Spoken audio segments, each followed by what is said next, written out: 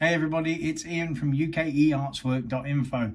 This time combining a news story, which is important, and a clarification about 90 and 180 into the EU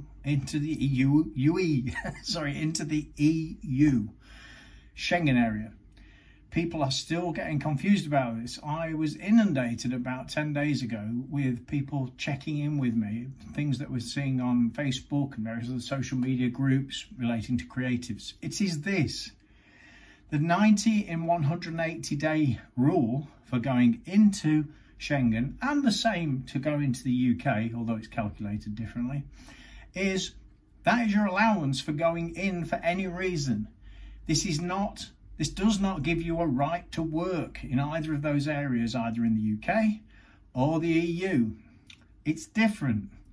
Your right to work in each of those territories depends on the territory in question. The UK being unitary, it's pretty much the same throughout the UK. What you need: certificate of sponsorship, permitted paid engagement route, whatever. The same is true going into the Schengen area.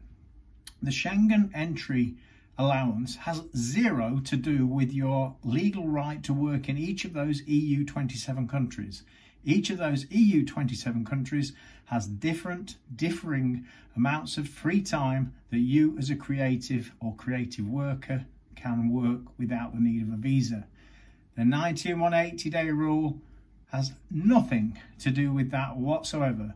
So please check on the website. You'll see links below, UKEartswork.info, for rights to work in the EU, the differences, and the other way around into the UK about working under different ways of getting in legally to work as a creative. Right, now for the news. So we're in April, nearly May 2023, soon to be 2024, whatever. But yet again, the ETIAS system and the EES system, entry and exit system for the EU, has been delayed. It is said that it's likely to have been delayed until after the Paris Olympics, and so we've got quite a way to go, probably next year. The reason this is important is at the moment, when you're being checked in and out of the Schengen area, you are checked manually by a border immigration guard, checking your passport, checking the stamps, see whether or not you have overstayed. When the EES, entry and exit system with biometrics, fingerprints, facial recognition, tied to the ETIAS system, which is the pre-authorization system to go into the EU, when all that comes in, this will all be automatic.